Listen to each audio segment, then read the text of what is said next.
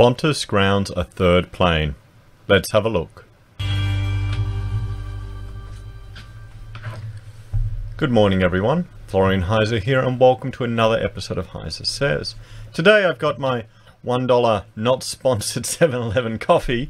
Don't worry, the Stein will come back later in the day, but we were out this morning. And I thought we would have a look at this article about Qantas grounding their third plane because of cracks found in a 737. Now, before we jump through this article, which I'm sure is concerning to a lot of people, let's jump and have a look at their share price. And, well, it's gone from $6.45 at 11.05 to now $6.49. And this morning, it was $6.45. So we'll go 5 days and have a look. You can see it kind of took a bit of a spike yesterday. The most recent high was $6.57. Let's look at a 1 year. There you go. Okay, so it's still trading pretty high in that time frame. Look at our max data. Yeah, okay. So it hasn't really affected the price that much, which is interesting, to be quite honest. I thought the market would react to this, but let's have a look. Qantas has confirmed it has found cracks in 3 of its Boeing 737s after an audit this week, and concerned they will require complex repairs.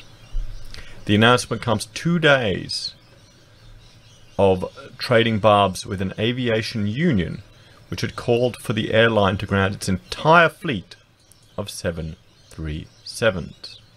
In a statement, the Flying Kangaroo said, of the 33 of Qantas' 737 aircraft that required inspection, 3 were found to have a hairline crack in the pickle fork structure. These aircraft have been removed from service for repair. The pickle fork is used to strengthen the connection between the wing and the body of the plane. And now, Qantas is one of the safest airlines in the world. If anyone has watched Rain Man, that's what you know about it. Well, it's probably out of date by now.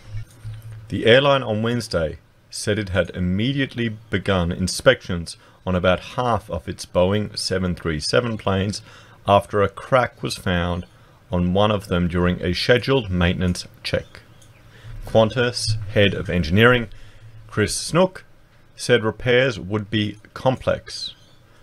We replaced the pickle forks with new pickle forks, he said. The aeroplane will be on the ground for a month.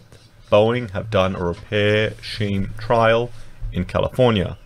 It's taken 11 days to do the pickle fork in and out, but it took about a month to do the entire process. So here we go. So here we have an image showing these elements. I mean, that's not really something you'd expect to be cracking, but, ongoing wear, tear and maintenance of these aircraft. When the cracks were first discovered, Australian Licensed Aircraft Engineers Association boss Stephen Purvinas said any unchecked aircraft should not be flying. Qantas Boeing 737s are used on many domestic routes and selected overseas services to New Zealand, Indonesia and Fiji. Andrew David, the chief executive of Qantas Domestic, described calls to ground its entire fleet of 737s as irresponsible. We would never fly an aircraft that wasn't safe, Mr. David said. Even where these hairline cracks are present, they're not an immediate risk, which is clear from the fact the checks were not required for at least 7 months. Unfortunately, there were some irresponsible comments from one engineering union yesterday which completely misrepresented the facts. Now, I'm probably agreeing more with David here. Sorry, with Andrew David, because, well, these are hairline cracks, and you are going to have wear and tear on these planes, but it will scare people. It will definitely scare people, and it could be a significant issue. If people get afraid and they have to ground their whole fleet. Those comments were especially disappointing given the fantastic job our engineers have done to inspect these aircraft well ahead of schedule. I mean, that's the thing. They've identified these hairline cracks before they became a serious issue. So isn't this the system working? Isn't this them identifying it? I can't believe I'm defending Qantas. Qantas Fleet Safety Captain Debbie Slade said she understood how the word crack could concern passengers. Well, yeah, yes, that's it. It's all to do with the optics, the perception, and how we interpret it. I mean, I'll be honest, I never fly Qantas. They're too expensive. I always found the service to be quite pompous. And this is before they became so political. Just so political with their SJW rubbish. She said Boeing had assured Qantas the aircraft was safe to be flown for the next 1,000 cycles, even if there is a crack present in one of the components. Earlier this month, the US Federal Aviation Authority ordered inspections of all Boeing 737NG model aircraft with more than 30,000 flights. Qantas said none of its planes had completed that many flights, but had checked the 33 aircraft with over 22,000 cycles. Boeing said earlier this month, 38 planes worldwide were discovered with pickled fork cracks and were grounded for repair. The airline said it would minimize any customer impact from the three planes being taken out of service. Repairs are expected to be completed by the end of the year. So, I mean, there you go. We'll just jump back here, and since I've started recording this, the share price has gone, well, overall it's up 1.09%. So the market really hasn't responded to this news. This was out this morning. Hasn't affected it that much. It's only 3 planes. But let's jump here and let's read a little bit about engineering and maintenance at Qantas, just to get a little bit of an understanding about it. So Qantas's engineering and maintenance experience dates back to when the airline first commenced operations in 1912. Since then, we've gained nearly as many years' experience in contract work. The engineering and maintenance branch employs some 3,300 personnel from a total airline staff of about 30,000. From our humble beginnings in the Australian outback, we've succeeded in establishing a reputation as one of the world's most efficient airlines. Engineering support. With the experience gained in maintaining our own fleet of over 200 aircraft, we can respond to customer airline requirements with flexibility and an understanding of operators' concerns and constraints. Oh, this is their plug. Well, okay, this is good. Good to see. Qantas is at the leading edge of technological development, constantly improving our products, processes, and systems.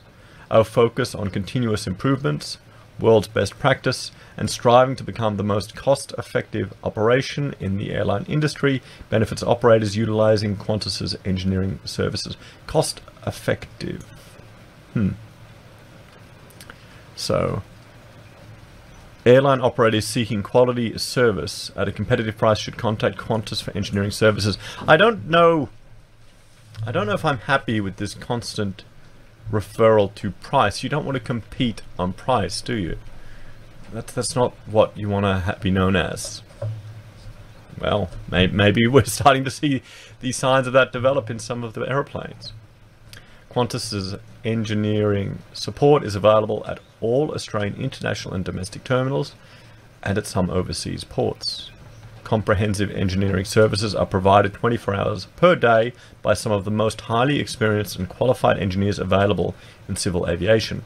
Transit check inspections, as per individual maintenance requirements, can be accomplished effectively and confidently by our highly motivated engineering crews. Our engineers are qualified in a broad range of aircraft, including the A380, A330, B747, and B737. Sophisticated ground support equipment and specialist vehicles ensure that your services achieved reliable on-time departures. Qantas technical support is never far away, whether it is at-fault diagnosis and troubleshooting, AOG spares support, or pooling arrangements. Qantas engineering line maintenance will provide world-class assistance to avoid or minimize service disruptions to operators experiencing technical difficulties. So, I mean, there's a bit of that. And here we can see their capabilities in, Sydney, Melbourne, Brisbane, Adelaide, Perth, I think Darwin, is that Cairns, LAX, Singapore, I don't know what HNL is, and you can see the full technical handling of the different aeroplanes and the engines. So that's quite interesting to see. So let's see the, what is it, 380 and the Trent 900 engine, Sydney and Melbourne only. While the GP 7200, they can full technical handling in Sydney, and in Melbourne, the certification on request. And component maintenance, so wheels and brakes, slides, batteries, cargo universal delivery. So they seem to have, well, a high level of service and some experience in it. I mean, Qantas is one of the oldest airlines in the world. You have to remember that. So what do you think, guys? Do you think the union is being a bit drastic in calling for them to ground their entire fleet of 737s? Would you fly Qantas, or would you fly an airline that has... well, here's the thing. Would you fly for an airline that identifies hairline cracks and repairs the fleet by identifying those cracks? Or would you fly with one that hasn't identified the cracks? What do you think? Or would you just not go near Qantas because of their politics? Let me know in the comments, guys. And let me know who you prefer to fly with. I think last time I flew over to Europe, I went with JAL. Food was quite good. I like the Japanese beer. Anyway, guys, like, share, and subscribe. If you enjoy the content and want to help me produce more, I have a Patreon and subscribe star in the link below. And a big welcome to my new patrons. Thank you very much. And guys, take care, and I'll talk to you later.